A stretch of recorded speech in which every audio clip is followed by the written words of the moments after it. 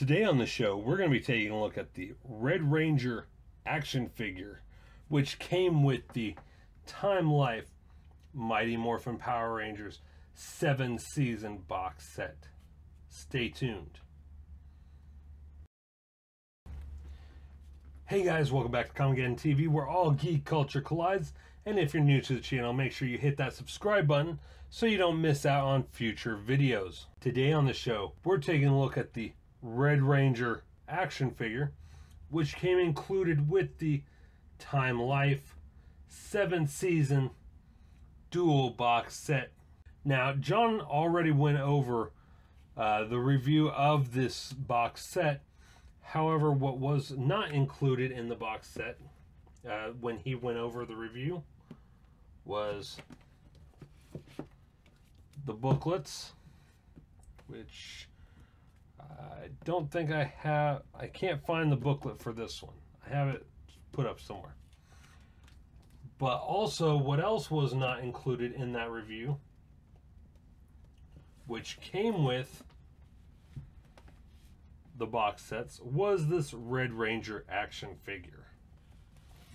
So let's go ahead and move these to the side. This is the Power Rangers 20th anniversary set. I did pre-order this set as soon as I heard it was coming out. So I did manage to get an action figure with it, which is, of course, Jason the Red Ranger. As you can see, he is wearing the dragon shield. But he did not come with the dragon dagger. Instead, he came with his blaster and his sword. I wish they would have did a little bit more detail on these weapons. They could have painted them a little bit. You know, the blaster, all it is red and white. They could have done that. And the sword, all it is red and silver. They could have painted it like that. They could have added a little bit of gold in there where the Tyrannosaurus symbol is. They wouldn't even had to use much more paint. They could have just used the same paint they used on the figure here, just to touch up these weapons. And you will notice the blaster does not transform into a blade like it does in the series, which it really should have, but you know. And it comes with a peg for it to attach to his belt, like so. It kind of sticks out quite a bit, which is why it really should have been able to transform into the blade, because I don't think they had it in the holster as the blaster. I think they had it in the holster as the blades, as the little daggers. And the handle is really big, so. And they are made out of a rubbery, softer rubbery plastic, so you don't have to worry about them breaking or anything like that. Now let's move on to the figure itself. Very small figure. Let me get him to stand here, and I'll grab my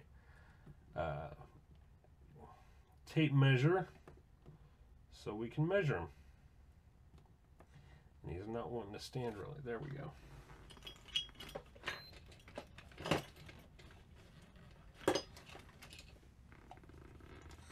Alright, Jason here, standing straight up. He is about 4 inches tall. Just a little bit taller than a G.I. Joe. They didn't really make him proportionately accurate. You can see his arms, his hands, and legs and feet are all massive. And then he's got this itty bitty head and waist. But overall, it's a decent display piece. As for articulation, his head does move. It does turn all the way around. No ball joint though, just a swivel. His arms are on a ball joint and go up like that. Forward and backward and all the way around. However, forward, the dragon shield does hinder it. Backward, it can go back about that far before the dragon shield hinders it. There is no bicep articulation. There's a single elbow joint, metal pins, which is something I kind of wish more toys would, or more action figures would use, because it's less of a chance of the elbows breaking. And there is a swivel at the forearm, at the glove. And it's the same for both arms. No waist articulation at all. Legs can go up about that far in the front and that far in the back. Not very far at all. No thigh swivel. Single knee swivel. And then you got the boots, or I mean, not knee swivel, but yeah, no, knee joint, whatever it's called. And then you got the boot swivel with no ankle or toe tilt. And he does hold his weapons pretty firmly. As you can see, sword's not going anywhere. I kind of wish they would have, you know, made him more anatomically correct. Because like I said, he's got these big ol' arms and legs, itty bitty head and body. Very cartoony looking.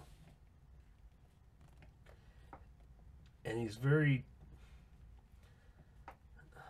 I don't know, he doesn't balance that great when he's standing straight up. You have to kind of lean him forward slightly in order for him to stand straight up.